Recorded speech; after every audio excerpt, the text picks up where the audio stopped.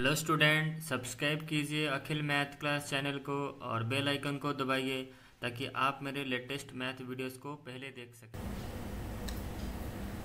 Hello student, welcome to my YouTube channel Akhil math classes. तो आज हम start करने वाले हैं नेक्स्ट हमारा जो टॉपिक जो क्वेश्चन है वो क्वेश्चन नंबर 3 है। यहाँ पर क्वेश्चन लिखा हुआ है the width of a rectangle 5 centimetre and its diagonal is 13 centimetre but its perimeter. बहुत ईजी क्वेश्चन है, ये क्वेश्चन बहुत ही ईजी है। एक मिनट में और एक स्केच ले लेता हूँ। तो देखो यहाँ पर क्या लिखा हुआ है, मैंने यहाँ पर एक रेक्टेंगल ड्रॉ कर लिया है। देखो यहाँ पर जो मैंने रेक्टेंगल ड्रॉ किया है उसका हम नेमिंग ले लेते हैं। ये हुआ आपका ए, ये हुआ बी, ये हुआ सी, ये हुआ D. The width of the rectangle is 5 centimetre. Width तो ये है डी, हमारा विड्थ कौन है, सॉरी ए डी और बी सी हमारा विड्थ है, वो है 5 सेंटीमीटर। ले लो उसको 5 सेंटीमीटर। अच्छा, और यहाँ पर क्या बोल रहा है, and its diagonal is 13 centimetre. Diagonal किसको बोलते हैं, ये है हमारा डायगोनल। ये ले लो, डायगोनल हमारा हो गया डी से लेकर बी तक, ये हो गया हमारा डायगोनल जो कि है वो 13 सेंटीमीटर है। ठीक है, हमें क्या पूछ रहा है, पेरीमीटर निकालो। तो पेरीमीटर के लिए पहले देखो जो पूछ रहा है उसको हम पहले देखते हैं ध्यान से। हमें वो पेरीमीटर पूछ रहा है। अच्छा मुझे बताओ पेरीमीटर का फॉर्मूला क्या होता है।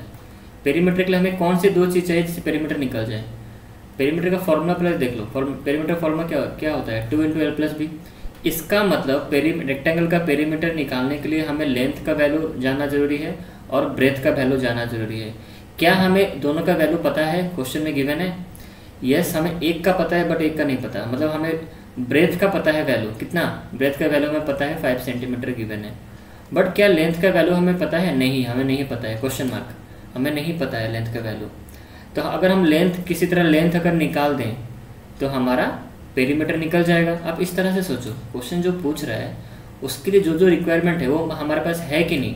तो जैसे हमने क्वेश्चन को पढ़ा, हमें पता चला कि पेरीमीटर हमें निकालना है। पेरीमीटर के लिए हमें लेंथ चाहिए और ब्रेथ चाहिए, क्योंकि 2 तो एक कांस्टेंट वैल्यू है।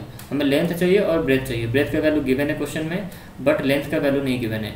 अगर किसी तरह हम मैनेज कर ले ये लेंथ का वैल्यू निकालने के लिए, लेंथ का वैल्यू हम निकाल लिए तो हमारा काम हो जाएगा। तो लेंथ का वैल्यू कैसे निकलेगा, क्वेश्चन में तो गिवन है ही नहीं। तो क्वेश्चन में हमें गिवन नहीं तो हम निकालेंगे लेंथ का वैल्यू। देखो तो यहाँ पर देखो आपने एक प्रॉपर्टी पढ़ा हुआ, रेक्टेंगल का हर एक एंगल होता है 90 डिग्री। तो ये एंगल 90 डिग्री, जब मैं आपको पढ़ाऊंगा पेरीमीटर वो समझाऊंगा। मेंसुरेशन जब स्टार्ट करेंगे तो मैं आपको डिटेल में सारे प्रॉपर्टीज बताऊंगा रेक्टेंगल का सारे। तो अभी के लिए यहाँ पर समझ लो कि रेक्टेंगल का जो चारों साइड होता है वो 90 डिग्री होता है। Each and every angle measure of rectangle of a rectangle is 90 degree. तो हर एक जो एंगल होगा रेक्टेंगल का उसका मेजरमेंट होता है 90 डिग्री। इसका मतलब यहाँ पर सी एंगल जो यहाँ पर सी है इसका भी मेजरमेंट 90 डिग्री है। अगर एंगल सी का मेजरमेंट 90 डिग्री है तो इसका मतलब ये जो आपको ट्रायंगल दिख रहा है डी बी सी जो ट्रायंगल दिख रहा है वो क्या है, एक राइट एंगल ट्रायंगल है। राइट एंगल एट सी के पास राइट एंगल ड्रॉ हो रहा है। तो हम यहाँ लिख सकते हैं, यहाँ पे देखो मैं सोल्यूशन लिखता हूँ। In rectangle A B C D, जो रेक्टेंगल है हमारा ए बी सी डी। अब चीज़ों को समझो, in rectangle A B C D, rectangle जो हमारा ए बी सी डी है उसका विड्थ कितना है हमारा बी सी। तो यहाँ लिख दो B C equal to 15 centimetre, B C equal to 15 centimetre और जो हमारा बी डी है वो है 13 सेंटीमीटर। तो यहाँ पर हम लिखेंगे here triangle D B C, triangle D B C is a right angle, triangle D B C is a right angle triangle. ये क्या है, राइट एंगल ट्रायंगल है। ट्रायंगल डी बी सी एक राइट एंगल ट्रायंगल है। और तो अगर ये राइट एंगल ट्रायंगल है तो बच्चों जो डी सी हो गया वो हमारा क्या बन जाएगा, वो हमारा हो जाएगा बेस। और जो हमारा डायगोनल था 13 सेंटीमीटर वो हमारा हो जाएगा हाइपोटेन्यूज।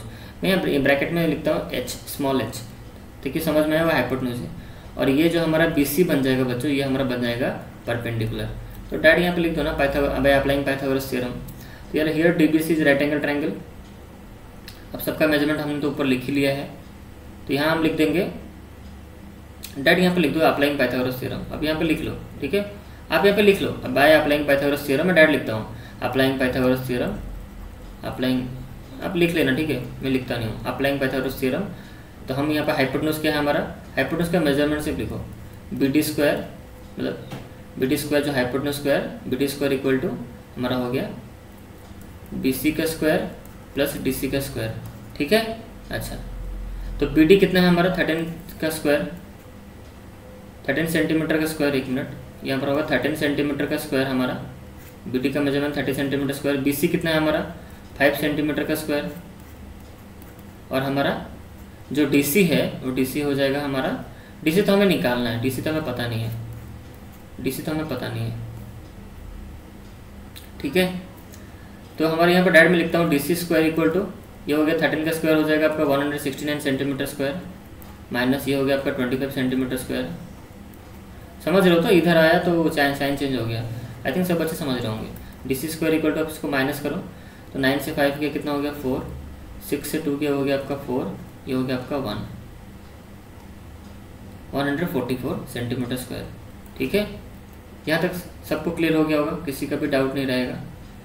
तो यहाँ हमारा DC का जो वैल्यू निकलेगा वो कितना निकलेगा, DC स्क्वायर इक्वल टू हम यहाँ लिखेंगे 12 सेंटीमीटर का स्क्वायर होता है, ये 144 होता है 12 सेंटीमीटर का स्क्वायर।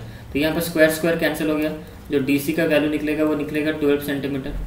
तो यहाँ हमें DC का वैल्यू मिला कितना 12 सेंटीमीटर। जैसे हमें DC का वैल्यू मिल गया तो हमें ब्रेथ मिल गया, तो हम यहाँ पर पेरीमीटर में पुट कर देंगे। तो पेरीमीटर के लिए 2 × L प्लस B था ना, तो यहाँ पर 2 लिखो। L क्या है हमारा, L का नेमिंग दो, L का नेमिंग हम यहाँ पे क्या लिखेंगे BC, सॉरी 1 मिनट, BC हमारा तो ये 13 सेंटीमीटर, हमने यहाँ पर ये जो लेंथ है हमारा जो लेंथ है, लेंथ को हम DC हमारा, इसको लेंथ मान लो, ये तो हमारा लेंथ ही है DC, इसका यहाँ पर DC लिख दो, लेंथ है हमारा DC, और B जो है हमारा ब्रेथ जो है वो है हमारा BC, ठीक है, BC। तो BC का मेजरमेंट हमें पता था 5 सेंटीमीटर, यहाँ पे लिखो 2, DC कितना हो गया, DC हमारा है 12 प्लस ये हो गया आपका 5, DC 5 है, तो इसको सॉल्व कर दो आंसर निकल जाएगा। ये कितना होता है 17, 12 प्लस 5 17, 12 प्लस 5 17 × 2 होता है 34। तो यहाँ पर 34 सेंटीमीटर हमारा पेरीमीटर निकल गया, ठीक है। अब यहाँ पर स्टार्टिंग में लिख दो कि in rectangle BC equal to, यहाँ पर लिख दो BC, यहाँ पर आपको स्टेटमेंट यहाँ पर लिखना है तो लिख दो हियर इन रेक्टेंगल ABCD, यहाँ पर लिख दो D, यहाँ पर पहले से हम मेजरमेंट यहाँ पर लिख लेते हैं, यहाँ पर लिख लो आप DC equal to length of rectangle ABCD, ठीक है। और हमारा जो BC है वो है breath of the rectangle, breath of rectangle ABCD, ठीक है। समझ में आ गया सबको? चलो, स्टेटमेंट आप खुद से लिख सकते हो, मुझे पता है उतना स्टेटमेंट मैंने ठीक से लिखा नहीं है, बट मैंने थोड़ा बहुत लिख दिया है, जिससे मैं लिखता हूँ लिख दिया मैं। आप समझ गए क्वेश्चन को, आप मन से लिखो, ठीक है, मन से, मतलब क्वेश्चन इसी फॉर्मेट में होगा। आपको जो भी तो स्टेटमेंट चेंज करना है आप चेंज कर सकते हो, स्टेटमेंट जो अपने मन से, जो इंग्लिश तो आपका एक सब्जेक्ट होता होगा ना, कैसे चीज़ों को लिखना है आप समझ गए होगे, इसको इस तरह लिख देना, जैसे मैंने लिखा है उसको वैसे भी लिखोगे तो आपको मार्क मिल जाएगा, ऐसा कुछ यहाँ पर कुछ दिक्कत नहीं है, ठीक है। चलो, तो इस वीडियो में इतना ही, नेक्स्ट प्रीमियरिंग क्लास के लिए रेडी हो जाओ, चलो बाय।